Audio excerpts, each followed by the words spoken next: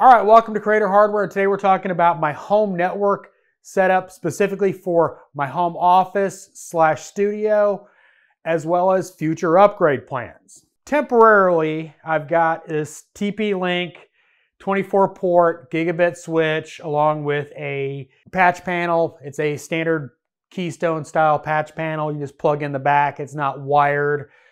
I don't want to have to wire. So let's talk about my networking in general right now in this house. Now it's a large house. It's a 3-story house. This is the bottom level. My ISP router is actually upstairs in the top floor and it's coaxial. The router sucks.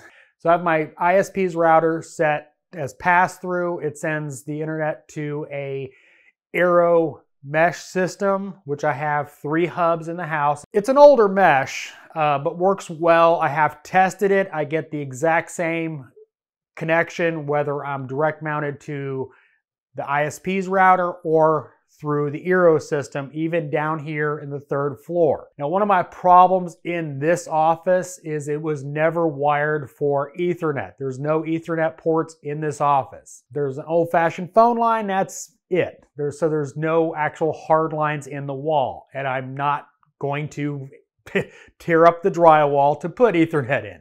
So my solution is running Ethernet cables along the baseboards. Janky, I know, but most of my internet needs in this part of the office is basically here, eventually to the servers here, and another PC over there, and then my wife's PC.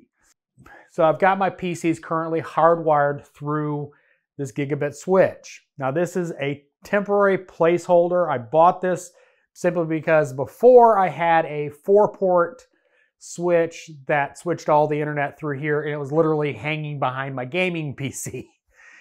So I wanted to, when I did the rack, I added this as just a stopgap. I want a 10 gigabit switch with at least 5 ports for future and current needs. Now right now I have 0 10 gigabit NICs in anything, but future. The 10 gigabit switch that I had picked out was from Manfrotto, and Jay's 2 cents unfortunately did a video on it, so it went out of stock when I went to go buy this one. Nobody had it, and now it's up $200 from before he did the video. It went from $600 to $800. And well, I got other stuff I need to spend money on, so it's gonna have to wait till the prices come back down. Like I said, right now I don't have 10 gigabit in the office at all, so I can wait. When I transfer my Unraid server into the server rack, I will be adding a 10 gig NIC just so I don't have to take it back apart, pull it out to add a 10 gig NIC. So I'll go ahead, when I do the transfer, I'll go ahead and have that card here ready to go, and I'll just transfer it in. I also, when I upgrade my editing PC to a 7950X, my plan is to go to a ProArt board from Asus that has 10 gigabit already built into it. Now I really don't want SFP. I mean, I'm already kind of hanging out. This is my office.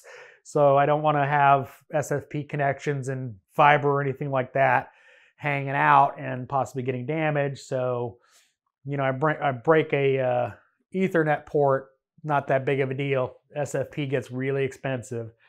So I didn't want, you know, I don't want SFP, I want Cat6. It's very short distances. I'm really probably not going to be saturating a 10 gig NIC at this point, simply because it's just going to be data transfer between my editing PC and my Unraid server, which is just a long-term storage.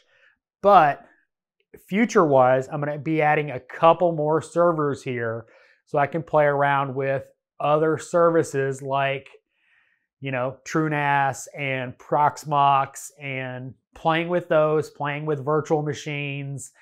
So I want to have 10 gigabit for them as well as my capture PC, because I've got, in case you don't know, I've got a editing PC over here and I've got a gaming / capture PC that when I do talking head type stuff that I don't need to be in a different place, I can do just off there. and I want to transfer those at 10 gig too. So if I want 10 gig on all three of those, it limits my choices on a switch because I need at least 3, NAS, PC, PC. If I add a couple more servers, well, that's 5. So let me know in the comments if you know an affordable Cat 6e type switch that's quiet. I also have to have quiet, which is why I was going to go with the Microtech, because you can do the fan upgrade and you don't have a lot of noise. I mean, I film in here, I work in here, my wife works in here. I don't want to have, you know, Bloymatronic Delta fans going full blast.